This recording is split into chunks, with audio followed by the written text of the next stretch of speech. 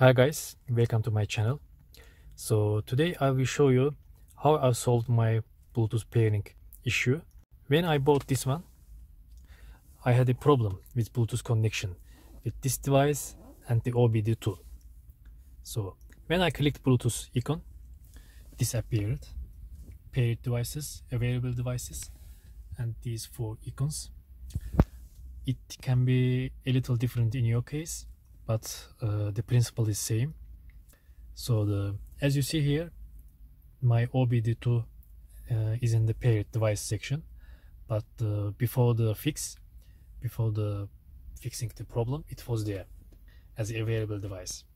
So I clicked multiple times to pair OBD2 with the head unit, but no luck. I clicked the Bluetooth settings to change settings to find the solution. But here, you see this pin code line, it wasn't there. So here, previously it was like that. I saw just name, auto answer, auto connect, Bluetooth net, and restart Bluetooth power. This pin code line wasn't there. I'm showing you how to fix the problem. So the first, I opened the car settings. It can be different in your case, but try different settings in your head unit. In my case, it's car settings. So it appeared like that. I had car settings, brightness, volume, and additional settings here.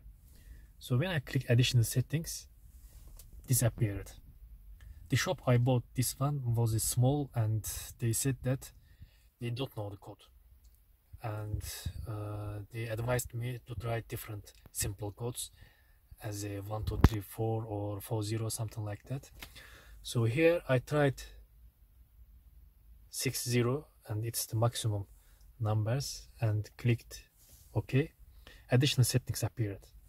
Here I scrolled down to find Bluetooth pairing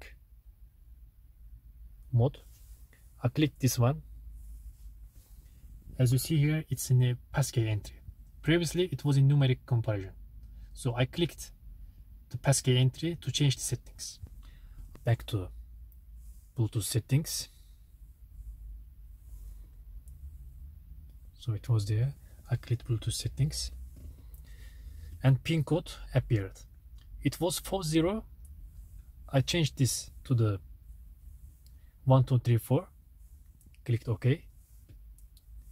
Then went back to this section. I clicked pair the device, and within the seconds it appeared here. After that, I managed to make my connection with this device. I couldn't find similar approach in YouTube, so that's why I make this video with the hope that can also solve your issue as well.